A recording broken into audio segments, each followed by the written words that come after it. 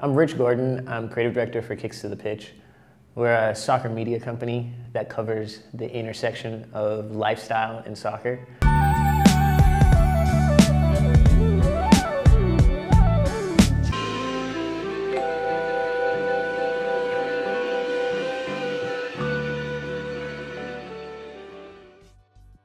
The reason why I knew about soccer started with my family. In Jamaica, soccer is the first sport, and it's called football in Jamaica. So I got into soccer through that, and then I remember my dad signed me up for my first organized league when I was about 8. I started playing and growing, and soccer became a love of mine. But really, yeah, it's connected directly to where my family's from. I was watching the Nike soccer commercials on TV. The cage commercials, the scorpion, you know, these different things that was really like, I was consuming it, but I think I was the right age too. I was about 15 then.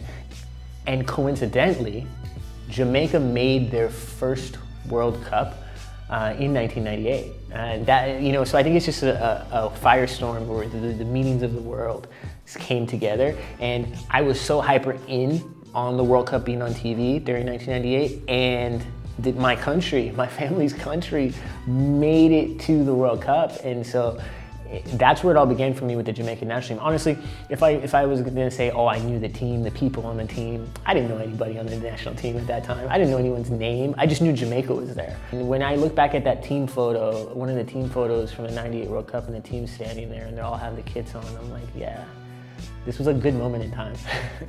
My dad traveled to Jamaica. Obviously, we went there a lot, but he went 2 years later in 2000, and I said, get me the kit.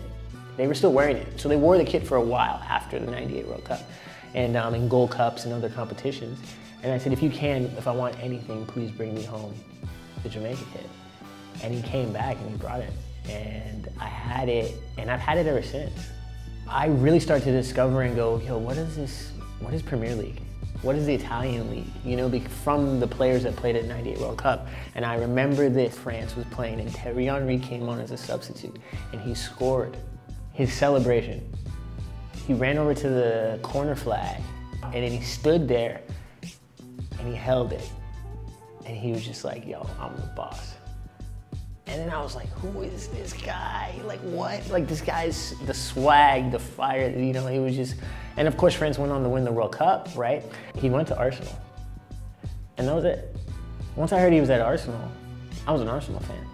And all of that happened, 1998, honestly, that year was the catalyst, not only for me wanting soccer kits and those things, but also just for me being a soccer fan. In the States, you know, we put the names of the teams on the fronts of the jerseys. So people were like, who's O2? What team is that? You know, and I was like, oh gosh, let me school you a little bit. Let me tell you who this team is, right? But I look back at it now, that jersey's hanging in my closet with the rest of my jerseys, you know, in my collection, and like I take care of them, you know. But at that time, I wouldn't call myself a kit collector at that time. I just knew I wanted to have the kit of the team that I was supporting. Now, I work in the world of soccer, and we're merging soccer and fashion. I was like, you know what, let me build my catalog a little bit. Let me go back and look at previous kits, even before I was an Arsenal fan, you know? And I have this kit that I picked up, and it's the yellow away kit. It's a Nike kit. It has JVC on the front.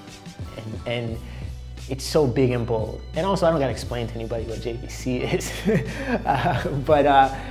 That even if I didn't know what was happening right then and there, 1998 is the year that I became a soccer fan, the year that I became an Arsenal fan, the year that I became unknowingly a kit collector. Yeah, 1998 is something that will go down in history. I think I'm probably, you know what, now we're talking about it, I'm gonna get a 1998 tattoo, because there's a lot of meaning there.